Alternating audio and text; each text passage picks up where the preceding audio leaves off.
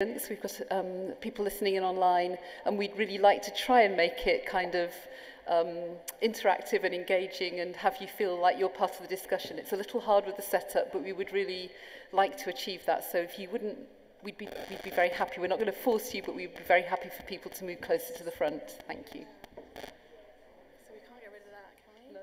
Would you like to sit here? No, I think it Squeezes in. I could, but then it's going to be all sort of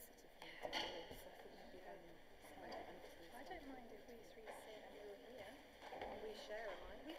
have room for three. We have room for three little girls. Just not sure. Well, perhaps I'll ask the initial question. It's nice to sit there. It's just a bit. Well, you've got a spare chair. You've got this space to sit down. Yeah. We don't start the ceremony, do we? So you've got some movie on.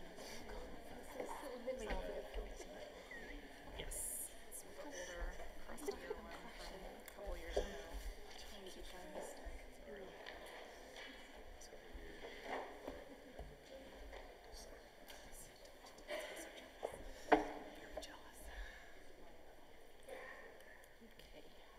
Gosh, very nice, quiet room.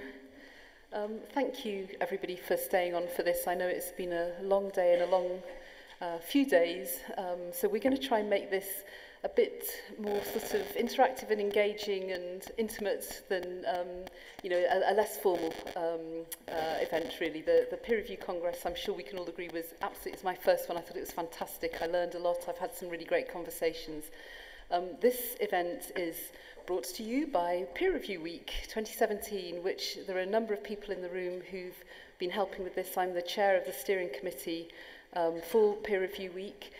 This is being live streamed, so welcome to anybody that's out there online listening in to us. We do welcome your contributions as well. We have people monitoring Twitter, so please do go ahead and tweet any questions or comments that you might have to the @PeerRevWeek Twitter handle using the hashtag AskPRW. I will introduce our speakers in just a minute. I wanted to take a few minutes, first of all, to tell you a little bit about Peer Review Week. This is our third one. The first one was a very makeshift last-minute affair in 2015 that was organised by Wiley, Sense About Science, Science Open and Orchid, my organisation. I'm the Director of Community Engagement and Support there, Alice Meadows. And it was a very last-minute sort of, wouldn't this be a cool thing to do kind of affair that came out of a conversation with AAAS, actually. And it went better than we expected it to, and there was a lot of interest from the wider community, so we expanded it last year. And then this year, I would have to say, I think it's the first year that it's really come together in a much more sort of structured and also inclusive way, which is really what we want. So one thing to point out about Peer Review Week, and indeed about this session, is that it's very inclusive. To date, most of the involvement has come from publishers and most of it has come from journals publishers, but we were really delighted this year to have more involvement both from books publishers, who were somewhat involved last year, and also from some funders and institutions. We have a funder on the panel, which is great. So, we want to recognise peer review in all its shapes and forms. We're not particularly pro one flavour of peer review. I think collectively we believe that there's no one size fits all, even if some of us sit in various places along that spectrum. But we also really want peer review in all its forms to be recognised, whether it's reviewing a journal article or reviewing a grant application or a tenure promotion application or a conference abstract or whatever it might be. So the point of peer review really is to be quite inclusive. We will be running it again next year. This year we've done it to coincide with the Peer Review Congress. That was great timing from our point of view and an obvious thing to coincide it with. If you're at all interested either in getting involved in the running of it or in your organisation or you individually participating, please do tweet @PeerRevWeek and we'll add you to the list for next year, and that will be wonderful. So I think that's enough on Peer Review Week, and we'll talk a bit now about this session. The theme of Peer Review Week, as you probably know, is transparency in peer review. So this session is called Under the Microscope, Transparency in Peer Review. We've got a really great panel. I'm absolutely delighted that we've got such great people here to talk with us. So on my right, on your left, we have Irene Hames, who is described here as an independent peer review and publication ethics advisor. We had her down as an expert, and I think that's still what we would like to call her, but she very modestly insisted, which I've now ruined. But Irene, I'm sure many of you already know, if not in person, then for her many writings and general experience of peer review, which she shares very generously with many of us. So I'm delighted to welcome you, Irene. Next to Irene is Elizabeth Moylan, who's Senior Editor for Research Integrity at Biomed Central, also somebody who's very well known on the sort of the peer review circuit and very knowledgeable. Biomed Central, of course, is one of the first open access publishers, and they've got a great track record of experimenting with different forms of peer review. On your right, Andrew Preston, who's the founder and managing director of Publons. Publons has also really helped pull together Peer Review Week this year, and they are celebrating with their Sentinel Awards. Irene is one of the finalists for that, and Retraction Watch also, actually, who are here somewhere, I think, and a couple of other organisations. So Publons, I think it's fair to say, in a very short space of time, have had a real impact on scholarly peer review. And then last but not least, Carly, whose job title I'm going to have to read, sorry Carly, who is Programme Officer of the Data-Driven Discovery Initiative at the Gordon and Betty Moore Foundation. So a funder on the panel, as I say, which is a really interesting addition for us so that we can begin to broaden our conversation out beyond publishing. They are each going to start off in a minute by telling you a little bit about their perspective on peer review and particularly on transparency in peer review. But we wanted to kick this off by just asking all of you, and it would be great if anybody listening on in the live stream could tweet as well, who in this room has in any way has anybody actually participated in open peer review in any way? Have any of you done open peer review? Great, quite a lot of people. Is there anybody who feels that it's definitely something that you wouldn't be interested in? And there's no judgment here, but I think it's something that people do have strong feelings about both ways. No? Okay, and yes, the other thing we wanted to see is just who the makeup of the audience. So do we have any researchers in the audience? Yep. Publishers? Librarians? Okay, so nice mix, great. Well, as I say, welcome all. We're going to come back and ask you a few more questions towards the end of the session. And I can't iterate too much the fact that we would like to have you involved in this session. We'll have roving mics. We want to keep it as informal as possible. So please, no questions too stupid, no comment is too banal. We would love to have you join in this and make this more of a discussion rather than a formal presentation. So without further ado, I'm going to hand off to Irene, who's going to tell us a little bit about her take on transparency and peer review. Thank you, Alice. Well, to me, transparency means a number of things from a number of perspectives. So first of all, you have the journal. And all journals should be able to tell people what kind of peer review they're doing, what are their processes. And they should make this information very clear. And too often with journals, they may think that they relay this information, but they don't.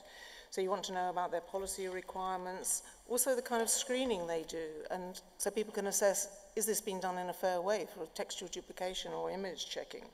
From the author, you want transparency, you want to know about their funding, whether they have any potential conflicts of interest, but also about the research materials that they're using, because so much of the research, well, a lot of research in the life sciences, people are doing research on cell lines, things like that, that are not actually what they think they are. So we're moving into the era of there being persistent identifiers for materials, resource identifiers. Timelines. Journals will tell you a time that they operate the peer review process, but it's often not accurate. And I always advise people to actually go and look at the dates within a journal. So again, we need to know about this. And I was actually shocked by a paper, Huseman and Smits in 2016, Scientrometrics. They analysed data from 3,500 review experiences submitted by authors. And the shocking statistic was that desk editorial rejects without review, a sixth of journals take more than 4 weeks. Now, there's no excuse for that. That should happen relatively quickly, but nobody is publicising that kind of time. it's not fair to the authors. So all those things are very straightforward. But to me, increasingly, because I read articles, I also review for articles, and sometimes when I see the other reviewers' reports, I'm actually quite shocked at how minimal or how poor they are. So I increasingly want to see the reviewers' reports with the papers that I read. Not the identification of the reviewers, that's up to people to decide, journals to decide in their own, communities to decide on their own, but I definitely would like to see the reports. EMBO Journal has been doing this since 2009 in a very good way. If anyone's not familiar with the kind of things, how it's done. There is a cost involved in time and resources in getting these things together, but I think they can be done relatively simply in this day and age. So I want to throw out a sort of challenge to people. You know, I've not heard from anybody, why should it not become the norm for every single journal to publish reviewers' reports? Editorial correspondence, the editor's decision, I'm not talking all editorial correspondence because not all of it should be published, and the author's response. So please, people sort of hear, people who are watching or people who are tweeting, I'd love to hear reasons because I think everyone should do that. And to me, it is the most simple, obvious solution to the predatory journal problem. We have all these complex checklists. People can lie about those. Even I have trouble trying to distinguish some genuine from predatory, questionable journals. And I've been in the business for 40 years now. If all journals that were legitimate published the reviewer's report, people would instantly know. This journal doesn't have any reviewers' reports. Why? Because everyone else does. So I would love to know that. So that is my sort of mission, to try and get as many journals as possible to have those. And I'm just going to end on a historical note, because that's been a theme through this conference, which has been absolutely brilliant to find out about peer review from the past. And it's actually a quote from Eileen Fife's, Eileen's probably not here, is she? So it's a paper from Eileen Fife with Noah Moxham that was accepted for publication in May. And the Duke of Sussex, who was the president of the Royal Society, said in 1832, referring to written reports and practices of foreign societies, that public reports were often more valuable than the original communications upon which they are founded. And to me, that also, if you publish the reports, you start the discussion going. They're not hidden, and they're also obviously an educative tool. So thank you. I'm going to share your mic, Harry. So I wouldn't disagree with what you were saying, but if I was asked what's meant by transparent peer review, I'd probably wear my BMC hat and stick to what we mean by different models of peer review. So for me, transparent peer review is when an article has been peer reviewed and published, the referee reports accompany publication of that article. However, it's just the content of the reviewer report that's shown to the public, no information about the reviewer name. So that for me is the sort of definition of what is meant by transparent peer review. So just the content shown, but not the reviewer name. And in thinking a little bit about this and chatting with colleagues, I wonder if there are sort of shades of transparency that journals operate, because again, from the BMC perspective, when I started at BMC, which was in 2004, I was a handling editor on the BMC series of journals, and the biology journals operated single blind peer review, but the medical journals operated open peer review. And we've heard earlier on that there are many definitions of open peer review. So open peer review was that authors get to know who the reviewers are because the reports are named. So if a manuscript was rejected, the author would still see who the reviewers were. But if the article was accepted for publication, then those reports would accompany publication, just as in transparent peer review, but they'd be signed. So they'd be fully open. So it's almost pushing that transparency further. And there are also different variants of peer review. Some journals, Nature and Frontiers, will publish the reviewer names on the article, but not the reports. So that's another different flavour. And I don't know if that actually has a name for that kind of review. So I think there are these different sort of shades of transparency. That's what I'd say. Thank you. Hello, everybody.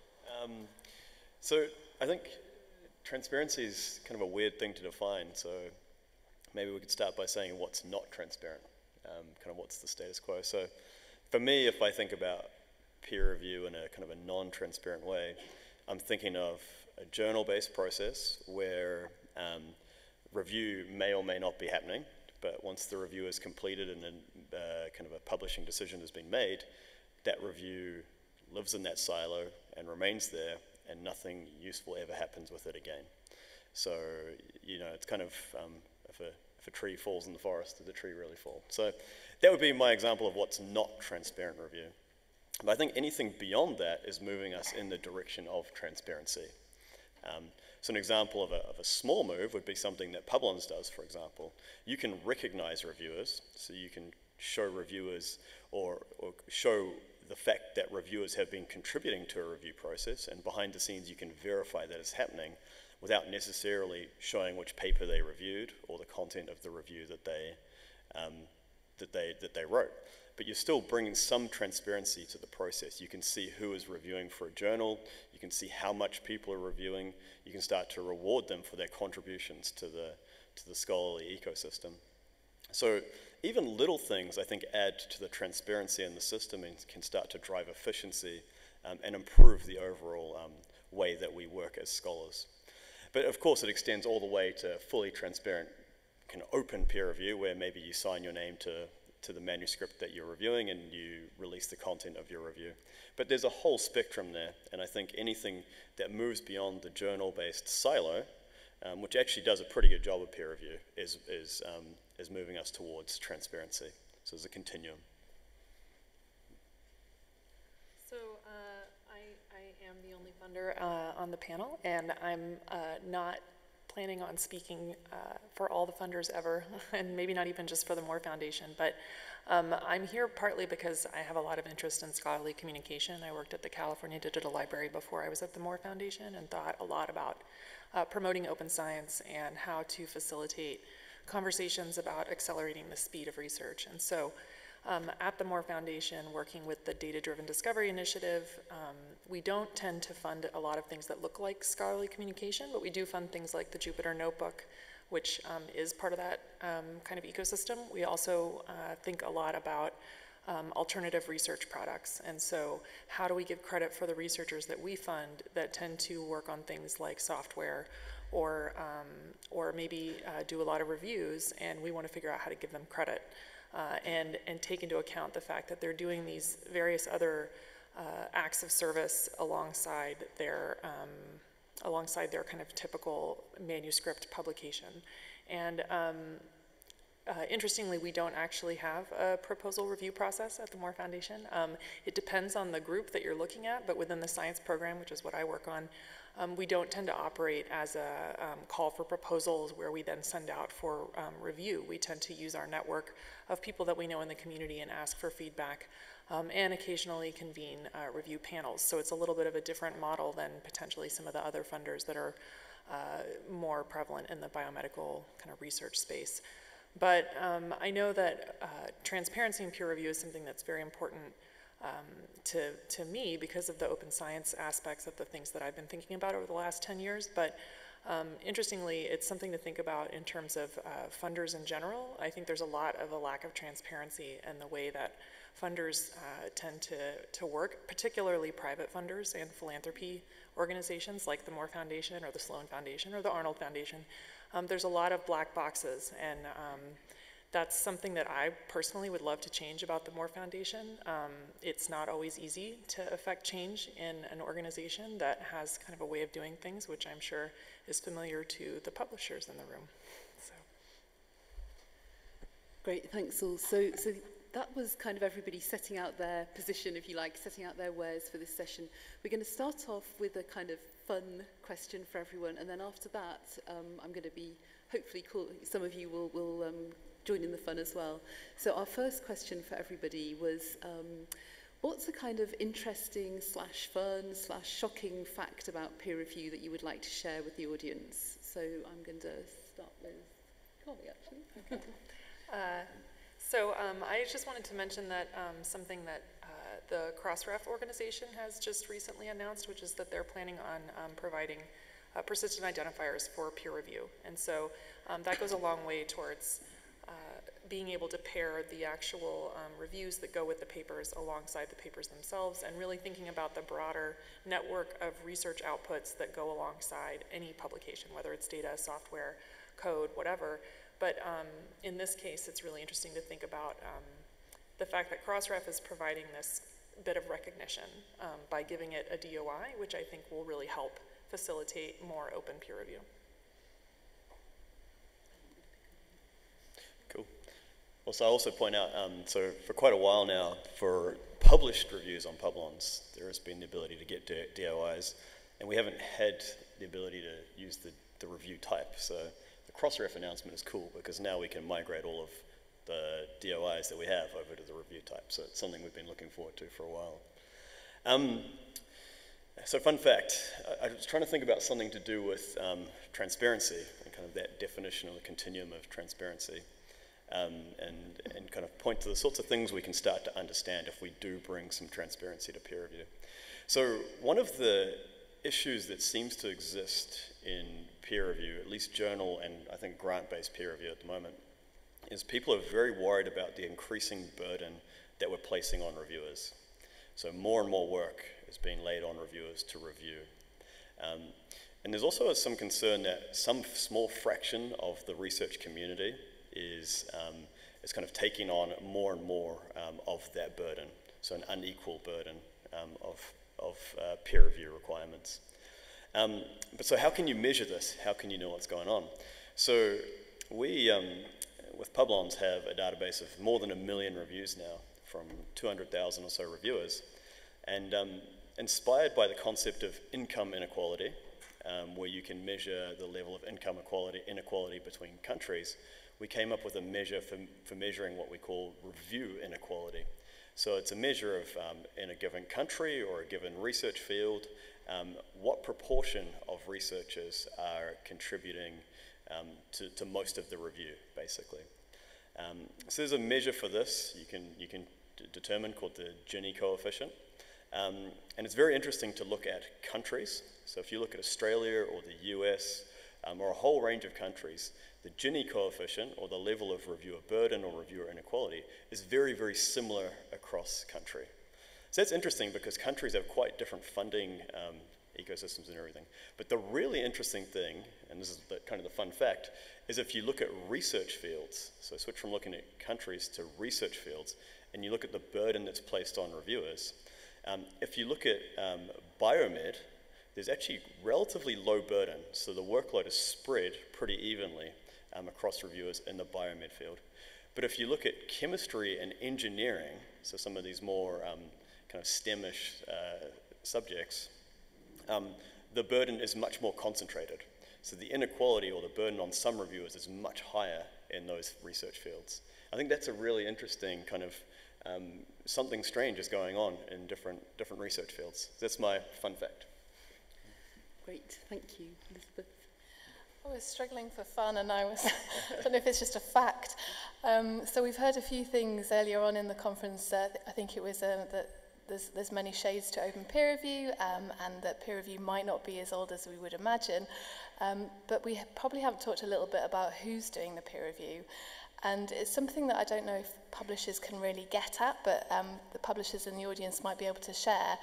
But I did find a blog written by Jana Sapanen, who founded Peerage of Science, where he was investigating who was doing peer review in his system. So of the reports, I think this was dating back to 2013, of the reports in his system, he looked up who was doing the reports and at what stage in their career they were. He just Googled them. And it turns out that postdocs were doing most of the review. So that was my fun fact. Right, well, my interesting fact is the answer to the question, what is the average length of a peer review? And this stems from an infographic that Publons produced for their 2016 data in January 2017. So Andrew last week kindly provided me with up-to-date data. So based on more than 200,000 verified reviews from the first round of review, not revisions, and didn't matter whether they were published, I mean, open or closed on the sites, that the mean is 457 words, and the median 321 words. Now, to me, when I see that figure, and I actually, when I give talks, I've got a slide where I create a block of text that length, and it is actually very short. So it really surprised me, almost shocked me that it should be that short. Length of peer review doesn't equate to quality, because you could have pages and pages of someone who's just done basically sort of copy editing. But I don't think personally that in 457 words you can do the kind of peer review that you know, we should aspire to, because we're not just giving a recommendation, you should publish this, you shouldn't, a few things. The whole purpose of peer review is to also give the author the feedback to make the research sounder, better, and a really good journal can become part of the community and actually direct research direction and make it better than it is, and with policy. So this to me was really, really surprising.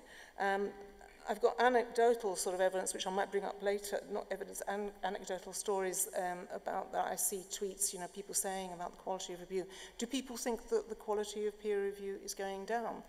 Is it more minimal? Are people rushing it? You know, and I think that would be a really interesting thing to explore. I'm not aware of people doing this kind of research. If anyone has any information on that, I think it would be really interesting. It would actually be really interesting to combine that with Andrew's research and find out whether in those subject disciplines that there's a lot of inequality, whether it corresponds with shorter peer reviews. So maybe that's a bit of research that's waiting to happen.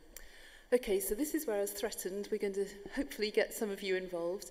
So first of all, I'd like to invite any of you to comment on anything that you've heard so far. Do you have a sort of fun or interesting fact of your own you'd like to share? We will have, as I say, a roving mic. If anybody brings anything up on the live stream, we'll share that here as well. So any takers for being the first person to dare to say something?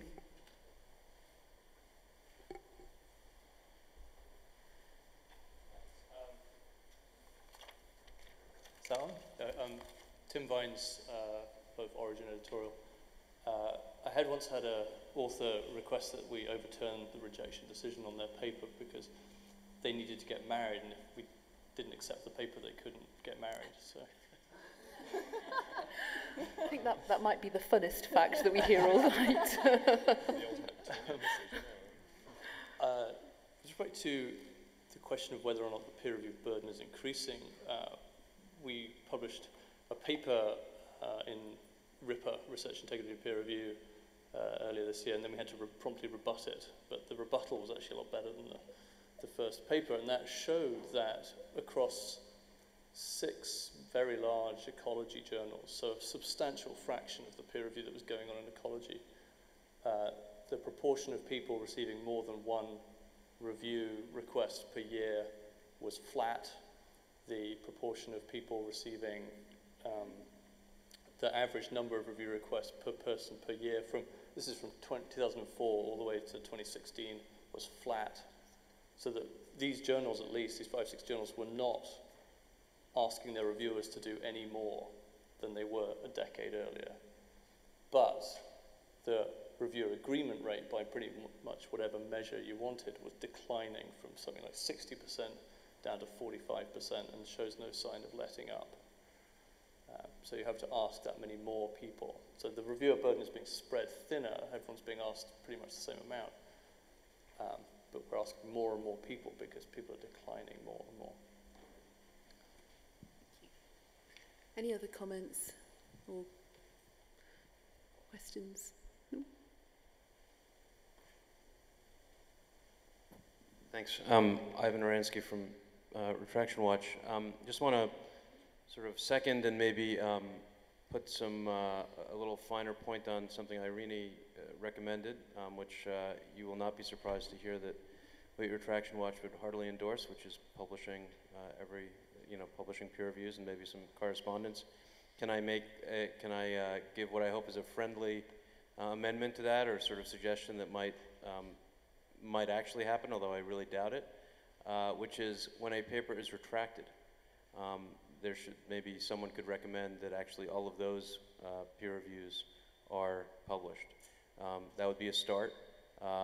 You can sort of hope that no one will leak them to us, but often they will. And you know, we just think that this is clearly in some way, whether it was because of actual malfeasance or just somebody missed something or just an error, peer review did not go the way it should have. So as a particular use case, may we recommend that just in those cases, let's start there, that the reviews are released. It was was the Arsenic Life paper a few years ago that the reviews are added to public domain. That was really quite cool. Actually, just an observation on kind of why reviews aren't released to be read. We've done some surveys within Publons about this to try to understand. This came up earlier today, and I kind of wanted to make a comment.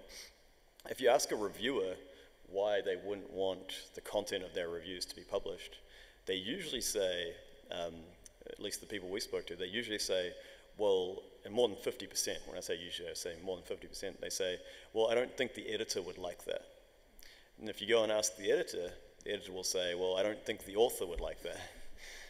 And if you go and ask the author usually says, well, I don't care. So I think actually one of the things that's going on here is there's a bit of a coordination problem in the ecosystem. There's a lot of people you've got to work together with to kind of make this happen, which isn't to say we shouldn't be doing it, but that may be one of the underlying causes of it. We have a question that came in from Twitter from Stephanie Dawson. Should peer reviewers assess importance? Okay, so well, let's move on to that. Well, peer reviewers should assess what the organisation or the person they're reviewing for has asked them to do, because that's going to vary. So there will be journals that don't want importance assessed at that point. You know, when you're reviewing for soundness, everybody should review for soundness and ethical completion. But some journals do want an assessment of that, and that's up to them. That aspect and how important it is will change with time, but everyone is entitled to make it, you know, to give that opinion during peer review if they are asked for it. They may be proved right, they may be proved wrong. So I think it just depends who, you know, what people are asking you to do. I wanted to comment, I think it's related to that, but also it's related to this question around making public reviews of manuscripts that do end up being retracted, which as a former researcher, I feel like I'm obligated to say I would stop reviewing as many manuscripts if that was the case, because it would feel like I'm on the hook for a level of scrutiny that would require 2 to 3 times more time. I mean, I write what I would like to think are quality peer reviews when I do review papers, and I think I spend enough time on them, but am I giving them the amount of diligence I would give them if I were a co-author, or if I you know, knew that if they were going to be retracted, I would basically be kind of skewered in the community, then I would probably review a lot less. That's just my perspective on that. Okay. So if there's nothing else in the room, what we're going to do is we're going to kind of switch between questions in the room and questions that we either get on Twitter or that we've already got on Twitter. So that was the first Twitter one. So does anybody have a question in the room? Yeah. Sorry, Chris, we're making you run around. You can always just jump to the...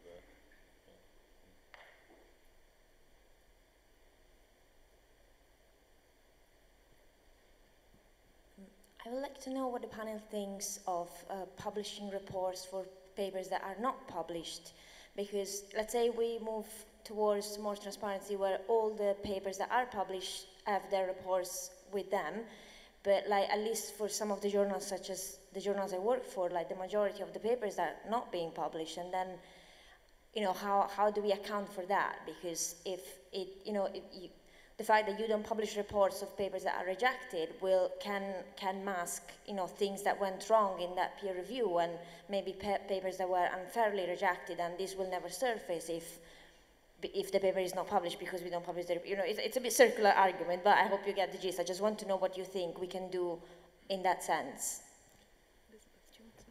That's really tricky, Elisa. I think that speaks to confidentiality of the review process, and I think that's really a good question.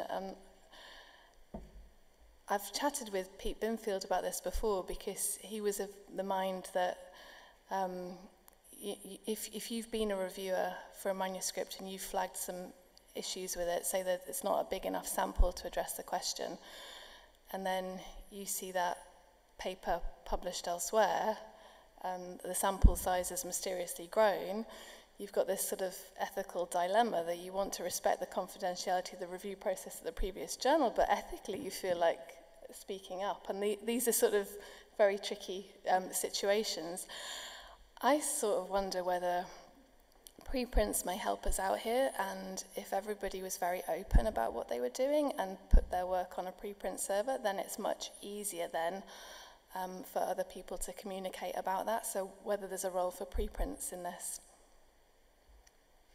Yeah, I mean, there are some peer review workflows that, for both the open and for the rejected and accepted manuscripts, you see the review. So F1000 being the canonical example. So, I mean, it does exist. And it is an interesting point, because if you're talking about transparency in review, but you're only showing reviews for published papers, that's inherently a biased sample.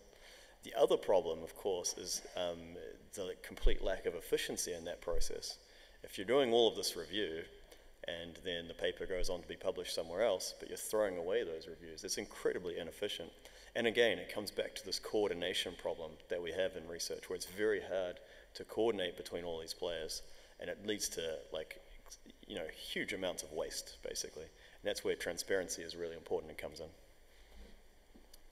And there are initiatives trying to address that, and the neuroscience journals and the neuroscience consortium, you know, are willing to share peer review reports between journals, but it's very much author-led. So there are very low take-up. I mean, because that project has been around for quite a while. I mean, the one good thing is now people can get credit for the reviews that are rejected, because before no one would have known they wouldn't. But obviously on Publons, you get credit, don't you? And with ORCID, for the review that you've done, it won't be visible.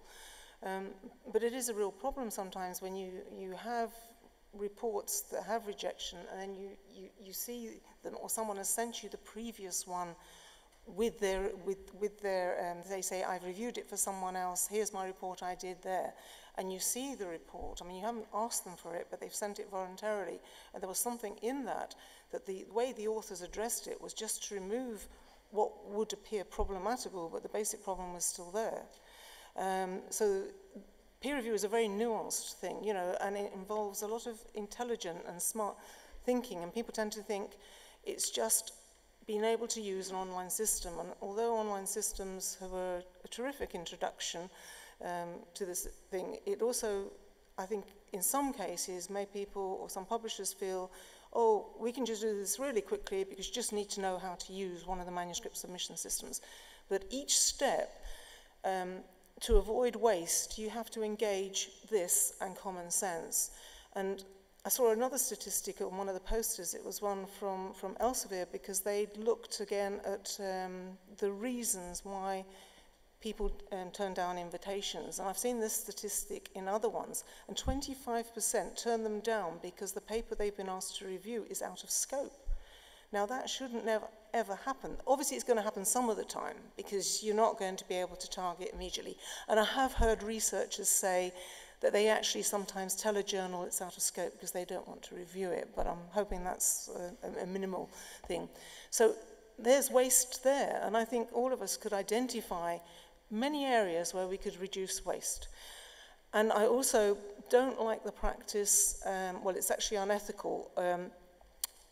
Speed seems to count for everything now, and I think we're almost reaching the limit of what the expectation should be. Scientists have, researchers have lives, editorial offices are rushed off their feet. If you invite people more than you need, it's fine to take the first, if you need the first two, then to write to the other people and with courtesy, because courtesy is a big part of peer review, and say, yes, thank you, can we keep you on hold if we need you? But I have heard of a number of cases where people actually invite and send the manuscript to more people than they need, then they stop the peer review process when the first 2 come in. And then they send an email to the people who are still reviewing saying, oh, we don't need it anymore. This is shocking. It's a waste of effort, but it's so discourteous, and I think it is unethical. It's also stupid because the reviews that are going to come back quickly are probably the more superficial ones anyway. And I've met early career researchers who have fretted about this privately because they daren't contact the editor. And I just say to them, you don't have to review for those journals if you don't want to. That is a terrible way to treat you because they've been compiling a great bit of review. So we have wastage in so many different areas.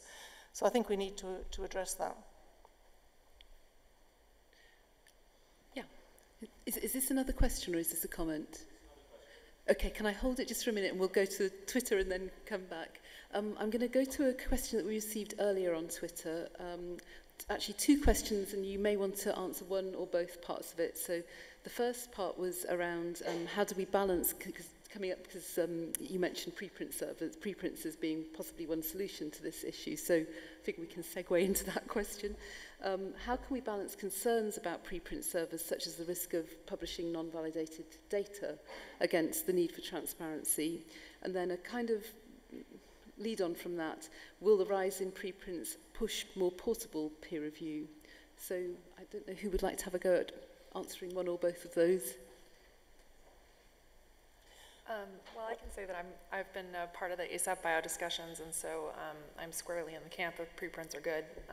And I think that it's a bit of a red herring to talk about the potentially unvalidated quality or value of things that are published as preprints first.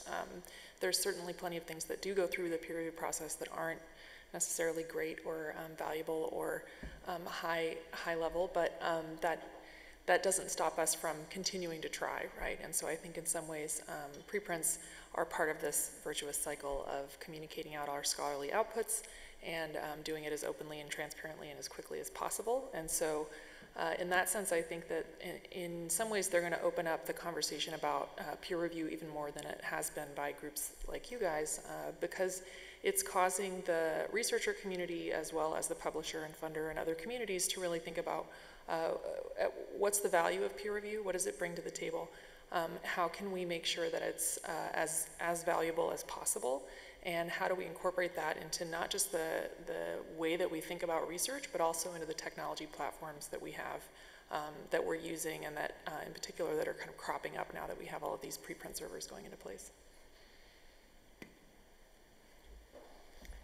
As regards the preprint question, I mean, I think Harlan Cromwell gave a very good plenary this morning and answered some of the things. I think if everybody knows what they're reading, you know, with preprints, then that's the safeguard, and you have to make it very clear. And it'll vary from discipline to discipline. So I think it's the responsibility of the people who are setting up preprint servers, especially now there is a big rush of people to do. And I should say I'm very pro preprint servers. But for example, I just had a quick look at a couple of them. PeerJ preprints does not accept submissions which have diagnostic, therapeutic, or health implications or report on clinical trials. They've made it absolutely clear what they don't accept. And obviously, people have to then screen at the initial stage. PaleoArchive just started a few weeks ago. So again, they have got their own specific guidance to their researchers because they're dealing with taxonomic submissions. And there are very specific rules and guidance on when you publish and how you publish with that. So again, they have given advice to authors. So I think that kind of quality information, which a lot of traditional journals don't give, because their information for authors have become almost impenetrable. You know, instead of reanalyzing them, looking at them every year, you just sort of keep on adding things ad hoc as they come up. So I wouldn't worry about, you know, the dangers of sort of preprints, because as long as they're labeled exactly what they are and you know what you're reading. And it's clear that they're unpeer-reviewed in a sense, and it's great when you can read comments alongside, and many are named comments as well, and enrich a paper, and then that can be revised and then submitted to a journal if that's what people wish to do. Some people don't, and they consider their preprint as their publication. Yeah. I'll say one thing about preprint servers, which is, you know, often when we talk about them and the possibility of review layered on top and all these sorts of things, we tend to ignore the editor in all of this. You don't often hear about preprint servers where there's editor input involved. I think one of the things we've certainly learned, and I think that's really important, is that editors play a really important role in all of this. And so, yeah, I think that preprints by and large are good and bring transparency to the system, and, you know, as long as you know what's going on, you can make your own decisions. But there needs to be more discussion around the role of the editor in this stuff. So, So I'm Evan Mayo Wilson. I work at the Center for Clinical Trials and Evidence Synthesis at Johns Hopkins, and I kind of appreciate that preprints may have a role in some fields and that they're very beneficial in many areas. For clinical trials, when we ask guideline developers or systematic reviewers to use information, we're asking them to use a trial registration, the results reported on clinicaltrials.gov or another registry, a clinical study report, a statistical analysis plan, a trial protocol, often more than one paper about the results and the methods of the clinical trial. They're supposed to look at conference abstracts. There's a mountain of sources that are incomplete, contradictory, and just generally unhelpful about clinical trials. And many of those sources are already being used by people who manufacture drugs and devices in order to promote materials that are not scientifically credible materials. And so preprints in clinical trials seem to me to be another source of information that is very likely to be confusing and contradictory. And unless we're very careful, I'm worried that, you know, these efforts to put more sources and more information out there is not actually going to be beneficial. It's going to be counterproductive, and it's going to undermine our efforts to make information more usable, more available, and more transparent. I mean, as a counterexample, there's all sorts of issues with reproducibility at the moment, and, you know, for example, psychology, where statistical power is a big problem under underpowered studies.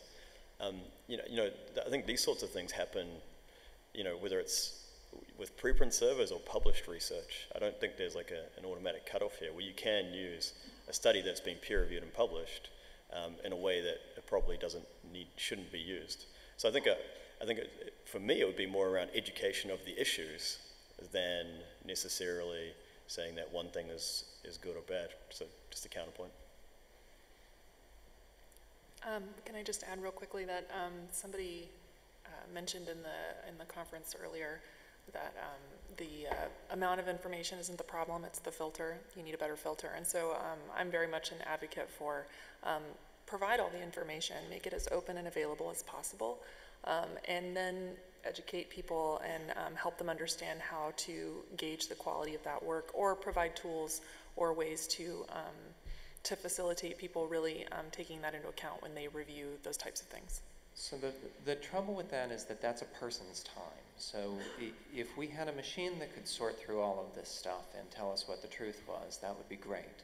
But every time we add another layer, when we're doing systematic reviews, when we're trying to synthesize this evidence and figure out what the actual results of a clinical study were, we're asking a person to do that.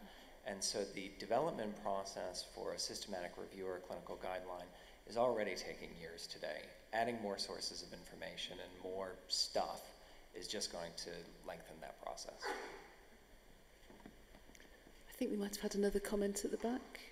Did somebody have the... Oh, and sorry. Okay.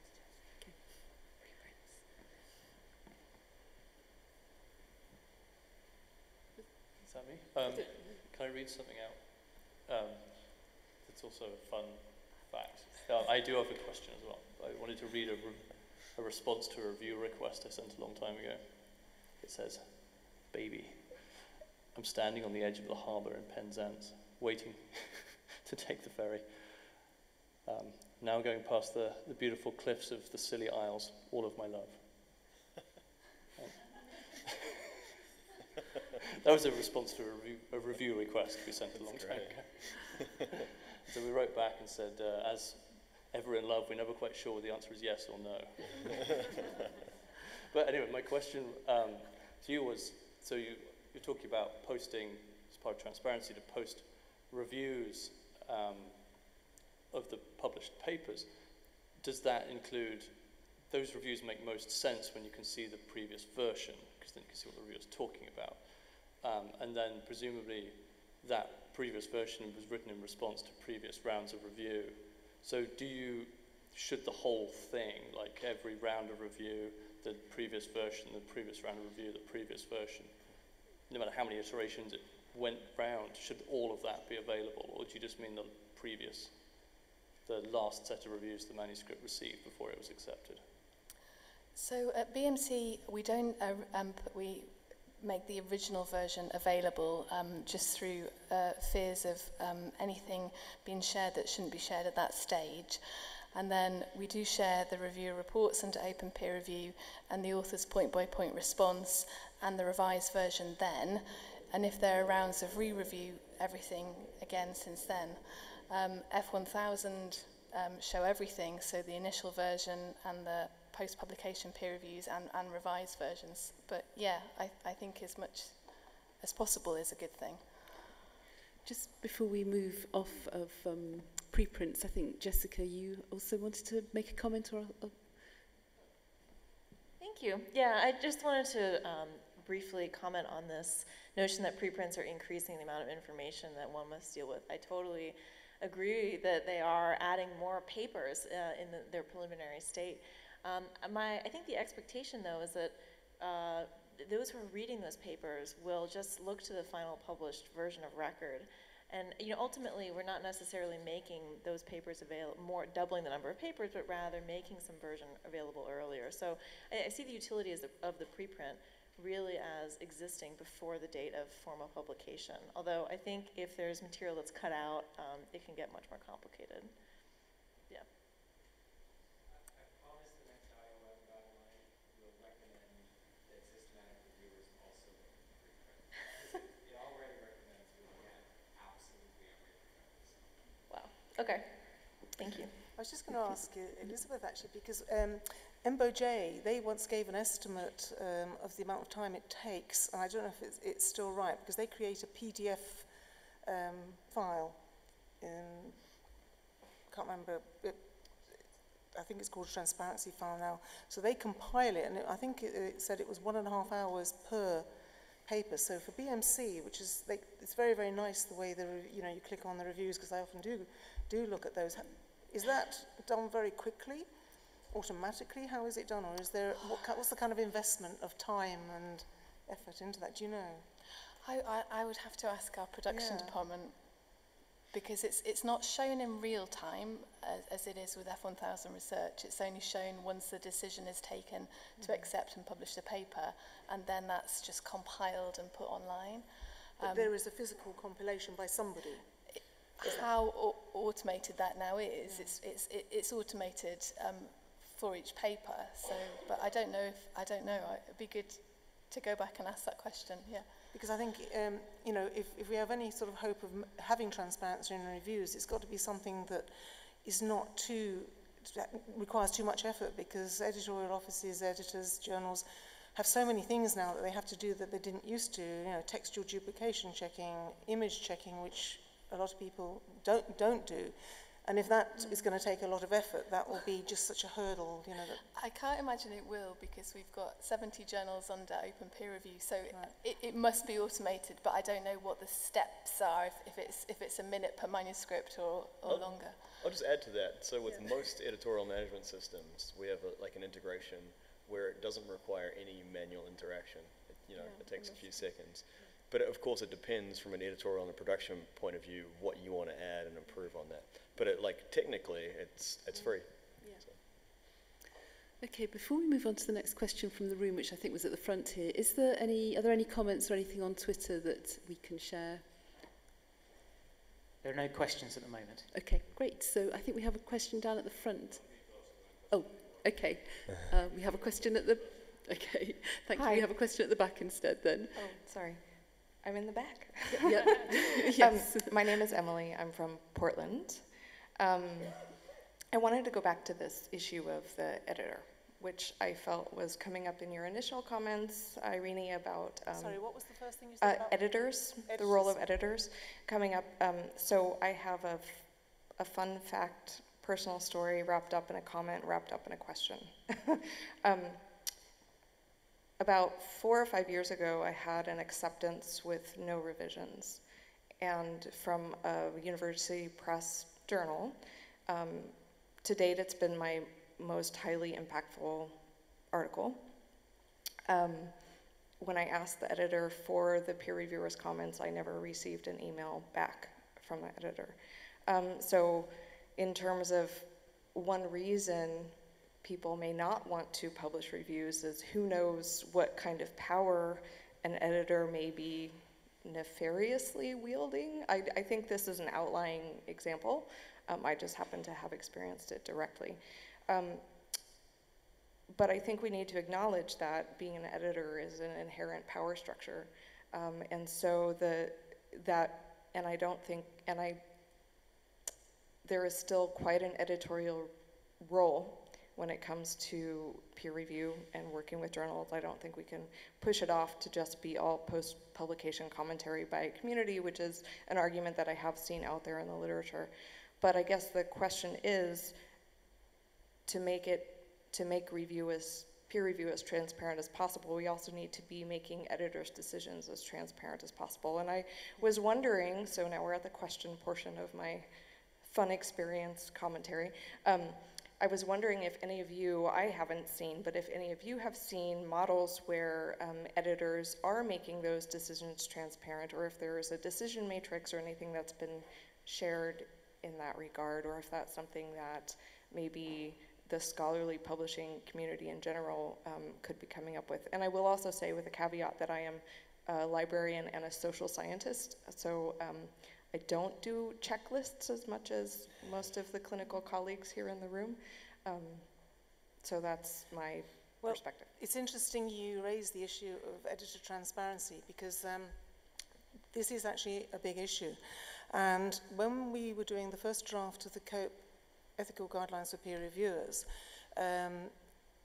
I drafted them and they went out for review, so I had about 40 responses on various things, and we took them to council to discuss, because there were certain things that there is a case, and Tim has actually done a blog on this at one point, you know, where and researchers are shocked to find out this happens, that when some editors can't find enough reviewers, they do the review themselves. But this is not clear to the researchers. So you could actually end up with the decision being made by the editor, there's only one reviewer, and the editor is that. So in those guidelines, we actually put a sentence in that should be done transparently, so that the editor should declare it. They can either put their name to the editorial letter and say they've done this, or actually do it on an online system so it's recorded, but everyone knows. And a lot of editors said to me, but if we can't do that, we won't be able to get decisions on manuscripts in time. And we thought, well, that's just not acceptable, you know. So council voted that we would have this in, because, you know, being an editor can be tough, you know, and you do make enemies. But fairness is absolutely crucial, especially if you want to get the respect of your community. So there has to be editor transparency, which is why I'm very keen on the editorial decision letter being published. Not, you know, people say editorial correspondence. That's too extreme, because there's loads of stuff, some of it is mundane, some is very sensitive, it's not appropriate for it to be published. But the editorial decision letter, where the editor lays out why they've made this decision, and also direction on revision. The most useless thing an editor can do is say, oh, please address the reviewer's comments and then send me a revised manuscript. Worse than useless, you know. So editor transparency is really, really important. Just quickly, just to answer your question about a journal that might do this, eLife's a good example, right? They work together to collaborate on a decision letter, reviewers and editor, that is then sent to the reviewer. Sorry. Yeah, I don't know if, I can't remember if eLife actually published that synthesis of the reviewer reports as their decision letter. It may be whether the reviewers agree to it, but I think that's there. And EMBO will also explain their decision as well. And then there are different degrees of transparency. I think it comes back to this idea that transparency is very shaded, because PLOS, I think, will operate single blind, but they'll name the handling editor. So the handling editor gets named, and that's the recognition for the editor and accountability that, you know, that person has been at the helm.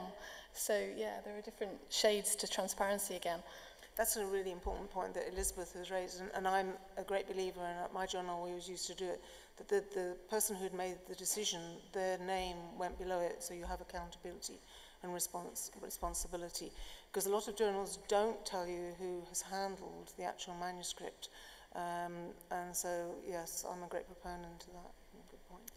I was just going to add, I think, Carly, I'm right in saying that the cross-ref peer review ability is going to include the editor's letter as one of the things that can get a DOI. So, yeah. So hopefully that will again help with some of the transparency around this. Any other comments from the audience before we move on? Yeah. Hi, my name is Mersiha. I'm coming from Bosnia and Herzegovina. I have, although I'm an early stage researcher, I have already an experience in open peer review. I have been reviewing for Peer J, and I want to ask Andrew why I can't add my open review from Peer J to Publins. I've tried a few minutes ago and I couldn't. And I have to say, as a mentee of Professor Marasic, I was very, very early exposed in peer review, and she mentored me through my first peer reviews. And my first open peer review was scary in the beginning, but everything is so transparent, and editors' decisions are transparent. But afterwards, it was such a rewarding experience, because as an early stage researcher, I could see what other two peer reviewers have said about the paper, and I could compare what I have seen with their opinions. So I'm a total fan of open peer review. Thank you. Well, and we're going to put you right on the spot, Andrew, if you're okay with that. Absolutely. So you should absolutely be able to. So maybe we should talk about it after this and see what went wrong. Yeah, so that's the goal, to make it easy. Just to the second part, talking about learning to peer review and the benefit of working with a supervisor to teach you how to do review, whether open review or otherwise. I think that's really important. It's a big initiative for us at the moment to train reviewers, to teach them how to review. And I do think that the relationship you have with your supervisor should play a big role in the way that you learn how to review. It seems that it really helps to give confidence to early career researchers in what they're putting out there. So I think that's really good learning and something that we aim to support with what we're doing. So does that... I would never, ever have done an open peer review if it wasn't for my supervisor. Yeah. So this is actually a really good segue into our next question that we received earlier on Twitter, which is about, are there particular challenges for early career researchers in who are being asked to do open peer review? And I think Irene, you can... I don't think anyone should be forced to do open peer review, and I also think that early career researchers have a right to make the decision that they don't feel comfortable having their name released. And you know, I've heard some sort of horror stories, you know, about this aspect, so I'm very sympathetic to early career researchers. But I think one way around it is to review with their supervisors and have joint names on. But also I try and tell early career researchers particularly to not be afraid to contact editors and journals, because a lot of them, like in the case I gave where they were told their reviews were no longer there, to contact the journal, have a conversation about this and explain the problem, because a good editor will often find a solution. And it's a case-by-case thing, you know, how each party can achieve what they need to without anyone ending up distressed or having problems in the future. So I think it would depend on the situations how you did it, but I don't think they should be forced to release their names. Then I would, you know, if they can't resolve it, they should just decline to review, I think, but in a courteous way, And unfortunately nowadays, with online systems, it's just a matter sometimes of, ticking a box. And I wonder, I don't know again if anyone's done any research on this, it's easier to decline to review than it used to be. And I think the journals that are doing personalized letters with a letter that is tailored to an individual, I wonder if their success rates are higher, because I certainly respond to those kind of letters rather than the ones which just look sort of random. Yeah, and I think I've heard Theo Bloom talk about this from the point of view of the BMJ operating open peer review, and she sort of speculates whether openness is part of the answer as well as part of the problem. And just what you were saying, Irene, that if you can be courteous and phrase things very delicately and constructively, and why didn't you use this test as opposed to this test, then maybe that is part of the answer and can ease people over some of those difficulties. I'll just mention that I think this is a potential issue for early career researchers more so than others, depending on the field and the types of colleagues that they tend to have. So I agree that it should be nothing necessarily forced, but certainly something that could be on a case-by-case basis. But I think it speaks to the larger issue of a lack of understanding about open science in general, but open peer review, transparency in peer review, and in the research community, in particular in early career researchers. And so I think having advisors like the one that was mentioned that really takes the hand of and guides their kind of lab progeny to understand how to do these things and understand the importance of these things could really go a long way towards facilitating not only opening up the peer review, but then also being able to make some judgment calls on a case-by-case basis as to how much, what level of openness is appropriate for a given field or a given researcher. Okay, any comments from anybody else in the room? Yep, Elizabeth.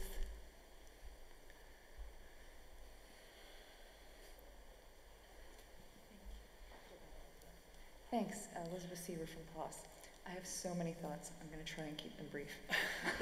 One is in terms of making it too easy to decline to review. I know for PLOS One, when we actually have somebody who bothers to click the link to decline to review, that's really doing us a favor. It seems like what a lot of people will do is a silent decline and just not answer. And so then we're left wondering, did you get the email? Is it us? It's very confusing, right? And it's hard to know what to extrapolate from that. So that was thing one. And then in terms of early career researchers, certainly in the surveys I've done asking about attitudes towards signed review, published review, both self-identified senior researchers and early career researchers are both worried about ECRs and these sorts of repercussions. But in some conversations that I've had, face-to-face, I've asked sort of follow-up questions like, okay, well, would you be okay if, your grad student wrote a paper that completely contradicted, this big name in the field and published that? Like, would that be okay? And they were like, well, absolutely. And so I wonder if part of it is that, it's not that it's always bad for ECRs to go up against, big names. It's overly simplistic anyway. But is it partly that because reviews aren't taken as seriously as these sorts of scholarly objects, the way published research articles are, that it's just that there's this kind of risk potentially, but if they're not going to get credit for their review, that, why would they put themselves out there? And so I feel like, that it's important to think about them, but I think if we can give more credit for reviews, we might be able to kind of do an end run around some of the dangers for ECRs. Have we, sorry, the lady standing up at the back, have you got a question? There's a question here. Yeah. But I think mine was sort of more of a comment and maybe not particularly directly related to open peer review. By the way, I'm Melissa Vaught. I'm from Maryland. And I think one of the things that I'm hearing you talk about is the transparency in peer review in terms of making peer reviews open to, visible to people with or without signing. But I think from my perspective that the journals and the publishers should also be considering another element of transparency and peer review. And part of that is things around gender and geographic and institutional distributions of who they're inviting to peer review and who's accepting those peer reviews. And I think it's particularly important to think about that now at an early stage before we're really getting to that point where early career researchers and professors are actually starting to be in that position of getting credit for their peer reviews, and that credit for their peer reviews being used in decisions about their tenure and promotion, for instance. And I think there's so little data that's available about the gender distribution. We're starting to get more of it, from example, from the AGU, but there's so little data that's out there about the percentage of peer reviewers. When Nature at one point said, I think it was like 12% of their peer reviewers were women for a particular year. I mean, this is a serious problem on multiple levels, because there's the issue of getting credit, there's the issue of women getting experience doing peer review, and being able to be part of that peer review process. And so I think that's, for me, that's a really major issue to think about. And to think about, if women are declining more frequently, why are they declining more frequently? Are they declining because they are seeing things as being out of scope that are sort of at the edge of their expertise? Is it because of time? So I don't know if there's a question buried in there, but well, I think more people are doing work, and I know Charles Fox, the ecologist, he's the editor-in-chief of Functional Ecology, has done some very nice work as well. I haven't had time to compare it to the AGU data. Have you, Tim, at all? Whether they correspond. But some of these things, I mean, it's a very complex issue, but when you look at what is happening with conference speakers, when they've done the research on that, there's often a very simple solution. So someone, I can't remember who it is who's done the analysis, but they looked at panels, and there are a group of people now, men who are refusing to speak at certain panels that are all male, they're making a stand. So people have looked at what increases the diversity of a panel. And this conference has been brilliant, hasn't it? Because the diversity, there's been such a We have a token man on our panel. Yeah, that's right. And for example, with conferences, it's if you have just one woman on the organising committee, that completely changes the compositions of panels. And that's quite an easy thing to do. And again, if anyone doesn't read the Dynamic Ecology blog, please go and read it. You don't need to be an ecologist. They deal with gender issues, grant issues, early career researchers. So again, Megan Duffy there has recently been posting ideas, and people are thinking about it more. And just the instance that if you respond quickly to someone who requests a name for you, for someone to talk, you tend not to think of people, even women don't tend to think of women, but if you dwell on it and think, right, let me think on that, and then get back to someone, because new names will come up, and then to keep a record of that. And if we all start doing it in this way and creating an awareness, I think that will help. With women editors, because when I ran a journal, and it was an influential journal, and we needed to have senior women on, we tried to create a good gender balance. The women declined more becoming editors because they were asked by so many other people also, and they took other commitments very seriously and wanted to be spread too thin. So we would have to plan ahead years. And if someone said to me, oh, I can't take that on now because I'm being made head of the institute, I would make a note of it when they were coming off, and then in 2 years ahead, contact them before other people leaked in and said, I know you're coming to the end of your term there, we are still really interested, would you join us as an editor? So I think it's, again, this kind of sort of engaging the head and realizing everyone's human, and people want to feel appreciated. They also want people to realize, yeah, I'm too busy to do that, I would love to do it, and making it possible for that person to join you in some capacity, which again might be an individual thing, but it enables that person to do either reviewing or being an editor. So it's a great point to raise, but I think it's a complex one, but I think there's lots of solutions, and everyone can do something in a little way to help, increase the proportions. I'll just add, there's something to be said for the tools that we use. and improving them. You know, right now the way most editors, if they're going out and trying to find reviewers, is you look at the corresponding authors on manuscripts. Maybe there are ways to expand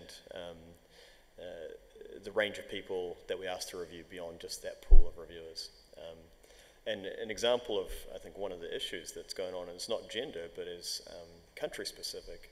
Well, you know, one of the things we've seen is that there are a huge number of article submissions and publications from China, but much less review going on.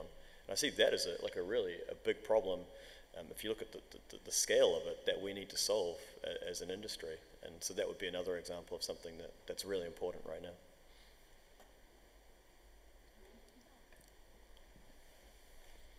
Hi, so I had a comment and a question. I'd start with saying, in terms of transparency, there are two aspects. Of course, there's the names and the report itself. Now, is there a way, one, to analyze a peer review report, whether a paper has been accepted or rejected, to understand the quality of the peer reviewer from that? And if there is a metric that can be assigned for that, which would mean that there will be a higher ownership from the side of the peer reviewer, and you know, they can be held accountable by the journal editor. Also, are journals resistant to transparency purely because there is an unwillingness to change, or is it something? Is there something deeper? Is it that there'll be an increase in effort on their part, or perhaps they don't think that peer reviewers will accept their requests that much more because, you know, their names are being disclosed and the quality of the reviews are being disclosed. Another point I wanted to make was, why should a peer reviewer really peer review? You know, there's no, I mean, the recognition is only really just starting. Institutions have not really, you know, it's starting and they are kind of recognizing the peer reviewer and, you know, using that to promote them or whatever. But does it mean that if you do a lot of peer reviews, you can be considered for a job in a journal later in your future? Or is that something that can be incentivized? So I work for an author services company, and we have something called a rapid technical review, which is a pre-submission peer review, which is catering to authors, and it tells authors how much water their paper really is in before they submit it to a journal. And we do incentivize reviewers. And these reviewers might not be recognized peer reviewers, but they are experienced in that subject area. So just wanted your thoughts on that. Was the first question about quality of review, of peer review? Did you say that, asking about quality? There is a metric to measure, or attempt to measure, quality of peer review. But as you can imagine, it's one of those great sort of unsolved mysteries, because it's quite subjective. And if we were to rate reports now, we probably wouldn't rate them the same. And I think that's the main issue with quality. And then, of course, why are we measuring quality? Because we want to recognize that that's important. And just one high-quality review might mean more to a journal than 10 very quick, bland reviews. But we don't want to turn it into a competition either. So I think there's lots of issues at play there with respect to quality. Andrew? Yeah, I'll just add to that. So with Publons, we do have a way of recognizing quality reviews, but there are a lot of kind of nuances you get into that you got to be careful of. One thing is, what happens for a low quality review? Is that, like, what do you do for a reviewer where they get a low quality review? You don't want to put somebody off and stop them from wanting to review again. It's a huge consideration. And then the other thing is, who rates the quality, who evaluates it. So we've looked at, you know, getting feedback from the editor, getting feedback from the author, getting feedback from co-reviewers, possibly somebody else in the Publons network. There are all these opportunities, but at the end of the day, it all requires more work, and that's like the challenge. All of these things that we talk about require more work, and I think that's one thing. But I would point out that, so we just had the Sentinel Awards go live today, and one of the categories there was people who've done excellent reviews and recognizing them for that. So I think it's a really important thing, but it's not a simple thing. And while there's also the concept of high quality reviews, another thing that comes up a lot is just giving feedback to reviewers. And I think that's a really important thing that we don't talk about enough. you know, whether a review is good or not, letting a reviewer know that they're doing a good job or there's things that they need to improve at is probably just as important as purely quality of review. You might also want to look at peerage of science, because one of the motivations for Yannis Sapanen setting up peerage of science was, as a postdoc, he would complete reviews and then feel like he had no feedback from the journal. How was that review perceived? And peerage of science is about peer review of peer review. So it's an open platform. Reviewers can sort of be self-selected. There's no editor-led peer review in that scheme. And reviewers can agree to review manuscripts that are of interest to them. And then the funny thing about the process is that once they've submitted their reviews, they can rate the other reviewers' reviews. And I've asked him, how does that work? And he said, well, it's one of the quickest parts of the process, because reviewers are really keen to see what other reviewers did and rate them. So you might want to look at that platform and how he's developed that. I mean, quality is it's a really important issue, and it is very nuanced, and it is very difficult, because as an editor you also get to know, you know, you've got hard reviewers and soft reviewers, so you could send them the same manuscript and you've got a review from each of them. One could be raving about it and the other one just says it's good, and you know actually that person, because they're tough, that is a really good manuscript. And again, this is getting to know your community, getting to know your reviewers. They're just not people on an online system. You know, you've interacted with them. And lots of journals go through this exercise on an annual basis, because like at my journal we used to reward the best reviewers of the year. But we didn't do it by looking, you know, at numbers or some calculation. It was quite an intelligent process where you went in, you looked at people who had done reasonable numbers, but that we then actually read their reports again to see what their reviews were like. And that wasn't scored, because if you've got a board of, like we had 25 editors on our board, getting them to assess and put a number against a quality of manuscript isn't often a good indicator of quality, because again you've got harder, softer people. They're different kinds of manuscripts. Sometimes the problem lies with the way the manuscript is presented, so you don't get a good, as good as a review as you could. And this is another one of the things where you get wastages. And again, I've heard reviewers complaining that they're doing the editor's job, that the kind of screening that should go on with every manuscript before it's sent out for review doesn't always occur.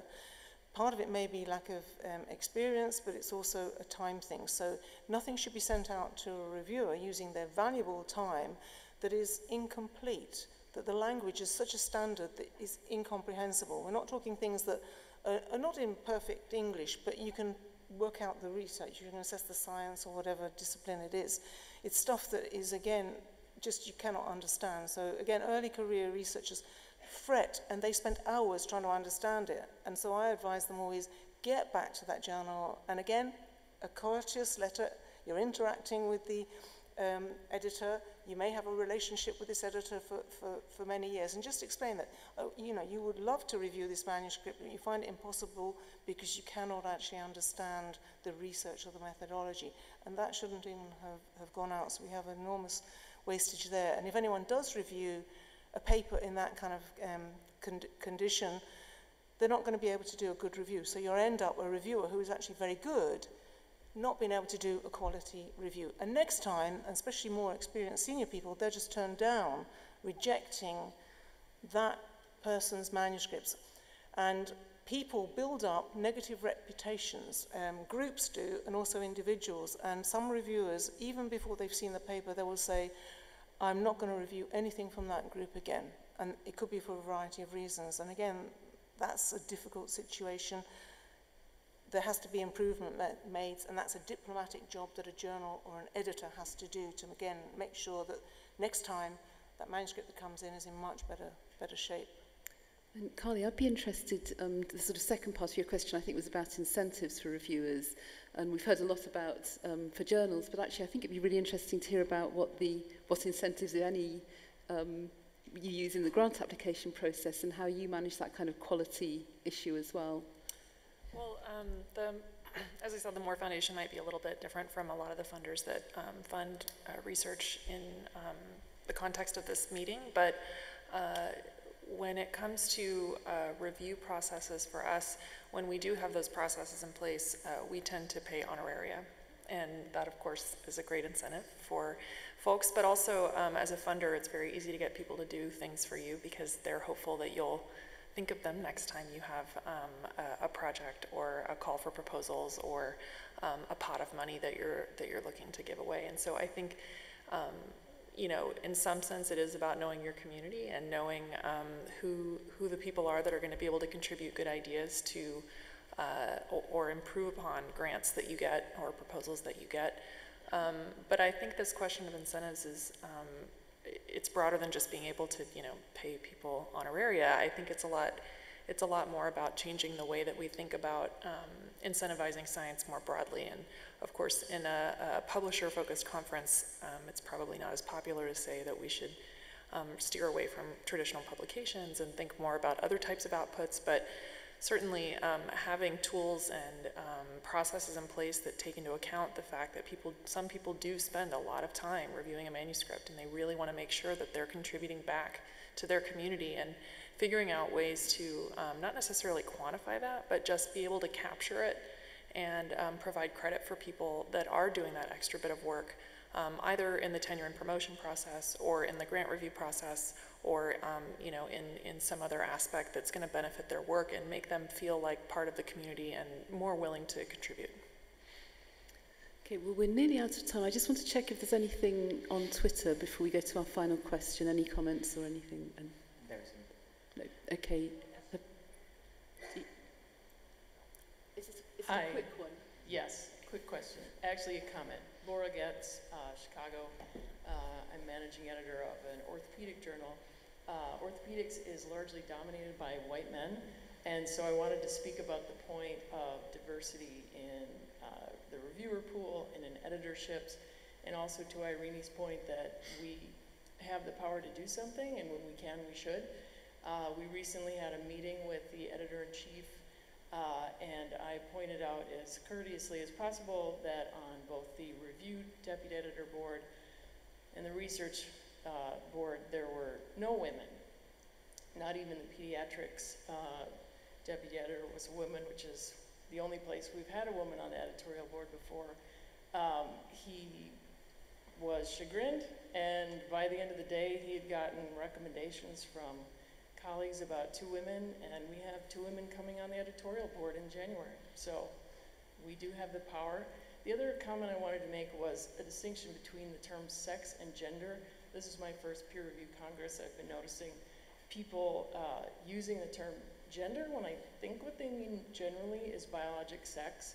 And I just wondered if that's something that people doing the research are thinking about, if they're defining that in their studies. Thank you very much.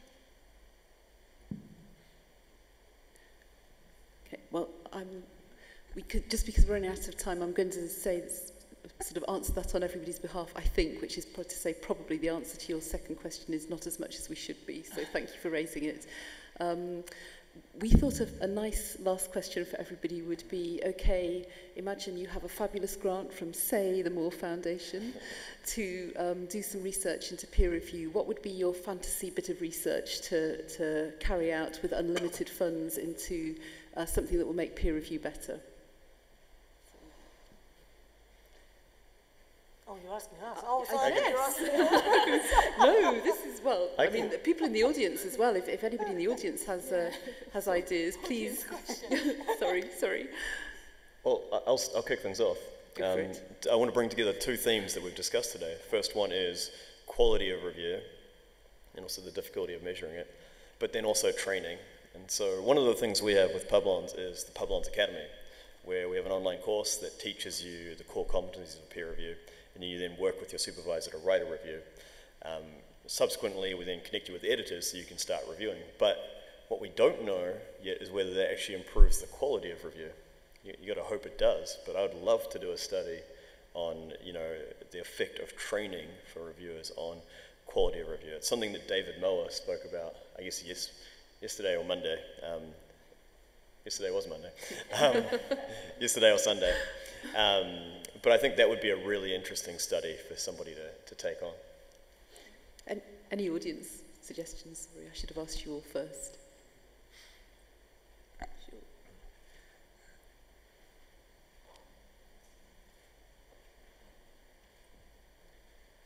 Yeah,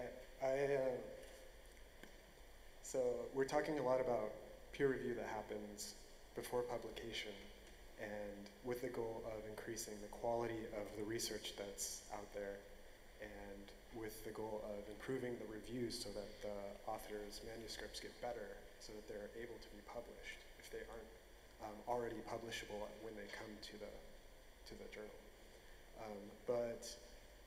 I'd be interested to do some research to say, look at more collaboration and more moving peer review way earlier to when someone's deciding what to research and what their protocol would be and how they're going to go about it. That could shorten the times that it takes for someone to go through the review process because you've gone way earlier and saved a lot of time and possibly eliminate a whole lot of waste of going over many manuscripts that just frankly aren't publishable because the science isn't good. Is that the registered report format? Are you familiar with that?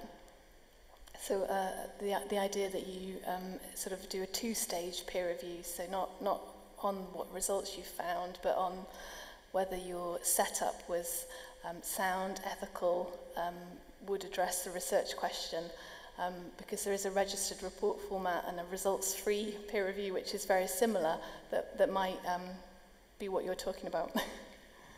Yeah. Yes, Pinsoft does that, right? Is it the Rio Journal? Yeah. Yeah, we've got a few. Okay, yeah.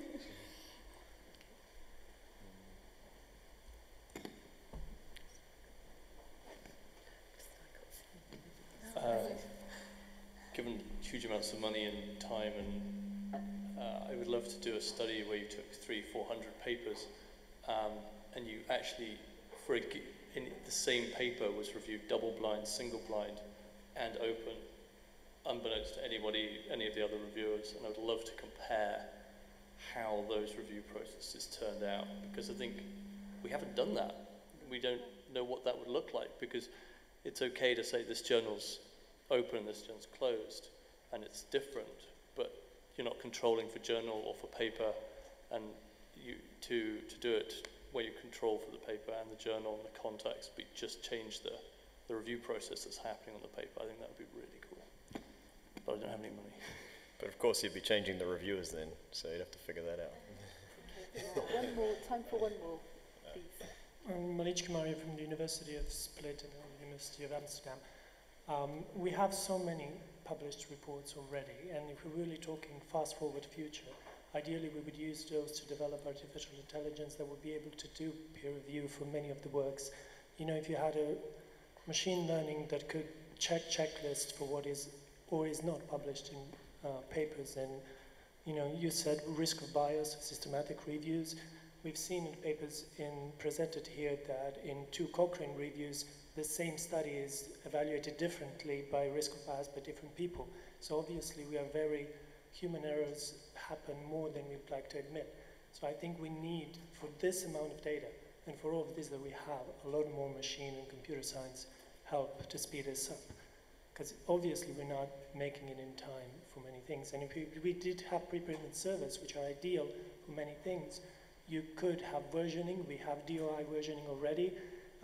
Versions of record, improvement of a paper already after first peer review, after the second, after the 15th, and not necessarily needing a publication in a journal. Not saying getting rid of journals, but it is, you know, with possibilities of technology today, someone would invest in that, we would solve a lot of other problems of data. Thank you. Thank you. Okay, that's a great note to end on. I think I would like to say thank you to everybody who has been following along on Twitter, and big thanks to all of you here in the room. You've actually been a really great, engaged, interactive audience, and I really appreciate it. I'm sure we all do. So thank you very much indeed, and happy Peer Review Week. Thank you.